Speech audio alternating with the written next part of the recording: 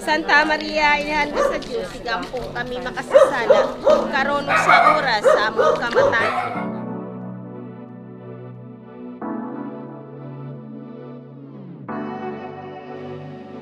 I remember when I was younger, I used to always strive to have the right answer all the time. But deep down, I always knew that what motivated me were my insecurities and the fear of the unknown. I fought so hard for the large part of my life to always be right because I couldn't bear to embrace the idea that there are some things in life I couldn't understand nor control. As I got older and experienced more highs and lows, I realized that life is not about being right all the time. Life is about living. I think that too often we get so caught up in the minutiae of our sheltered and routine lives that we forget to live. This is why I love traveling, doing things that scare me, or coming home to Philippines, because all of these things humble me back down to reality. To me, the biggest mistake one can commit is to go through life without making any. For how will you learn without these experiences? Marcus Aurelius once said, "Very little is needed to have a happy life. It is all within yourself and in your way of thinking." In my mind, Philippines is not just a place, it's a mindset.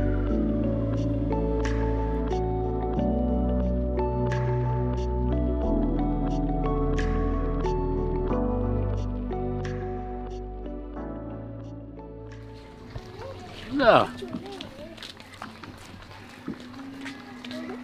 It's about 10:15 in the morning. Feels like it's 12 o'clock at noon. We've pretty much been doing nothing. Just relaxing, taking naps, eating some food. Island life. So, you guys must be wondering what was going on earlier this morning when I was carrying that statue of Mother Mary. I'll talk a little bit more about that later after the beach, of course. But you know, remember the thing I told you, that Philippines is a highly religious and highly Catholic country. I wasn't kidding. So we'll go a little bit more in depth because every single town here has a very unique microculture, which is interesting, especially compared to the West. So, but first, the beach. To the beach!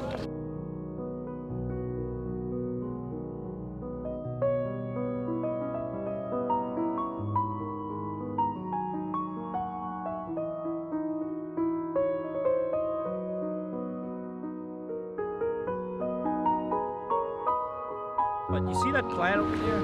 Or that tree? The green tree? So, interesting story. That green tree is the tree that grows the thorns. It's the tree that grows the thorns which were used on the crucifixion of Jesus. Crazy, right? So, the irony is, being a highly Catholic culture that Philippines is, that this bar here is literally covered by thorns that contributed to the death of Jesus.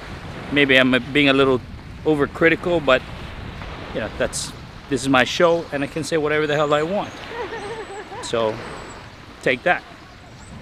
For most of you that don't know, Philippines is what you call an archipelago. It's a group of over 7,000 islands in the Pacific Southeast, and it literally is filled with active volcanoes because it's in the Pacific Rim. So the Pacific Plate has a lot of subduction zones. If you Google it, just Google it. I don't have to explain it to you guys, but I just want you to understand that Philippines, the reason why it has these beautiful beaches and these beautiful islands, it's because they actually came from the water, from underground, and went straight up. And then you get this.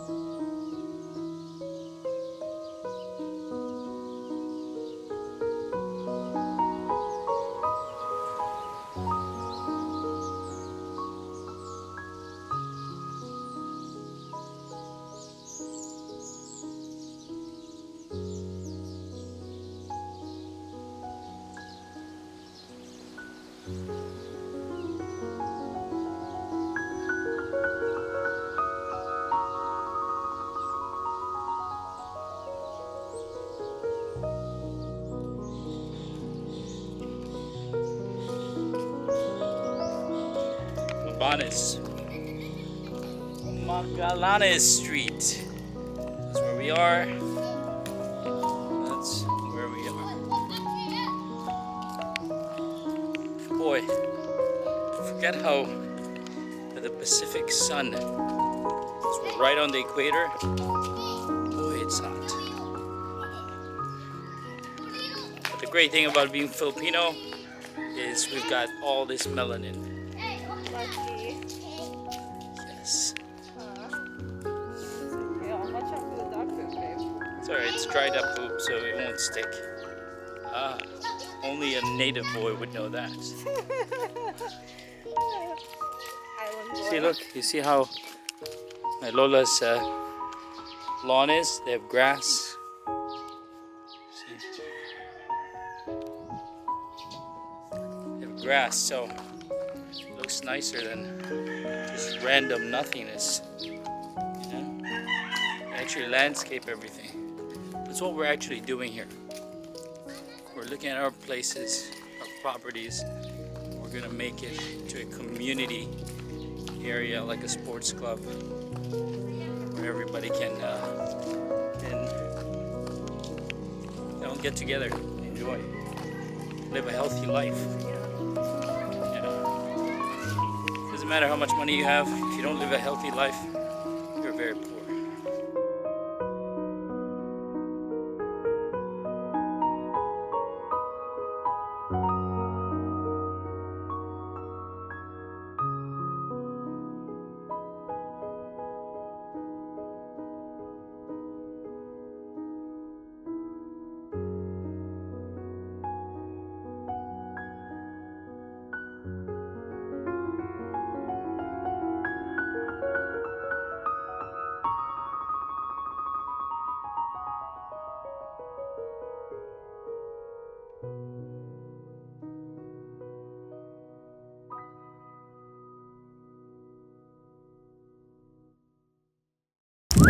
Alright, so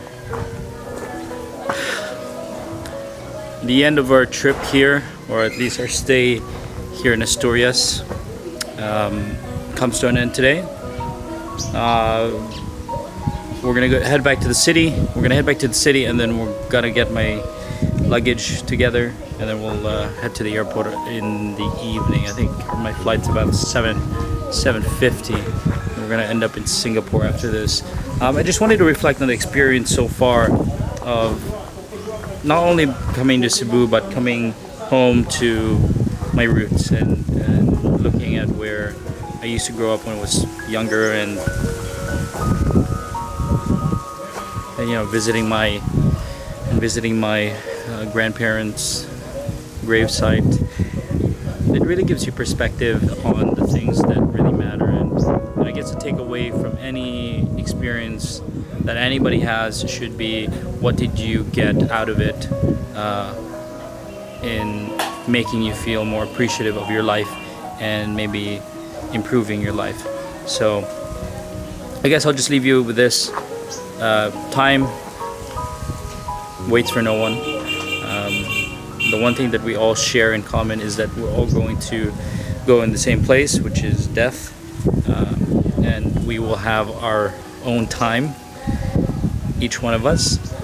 And with that in your mind, with that realization, you know, if you really appreciate the gravity of that, then I think what's going to happen is it definitely gives you the perspective and allows you to prioritize the things that really matter in life and not to be frivolous with your time or your attention.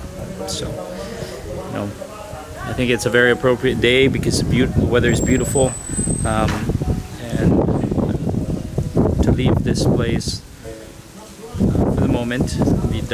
I'll definitely be back here maybe later this year or next year, but in a different circumstance, hopefully much better circumstance than when we arrived here, where we can spend actually a good amount of time. This trip is a little bit rushed, but you can't have everything in life, so you just gotta appreciate as much as you can. So I definitely appreciate this trip, being able to take this time off, to see my family and to see all of this, you know. So see you guys a bit later. We're gonna go through the Trans Central Highway, and I'm gonna show you guys what a beautiful country Philippines is, especially Cebu Island.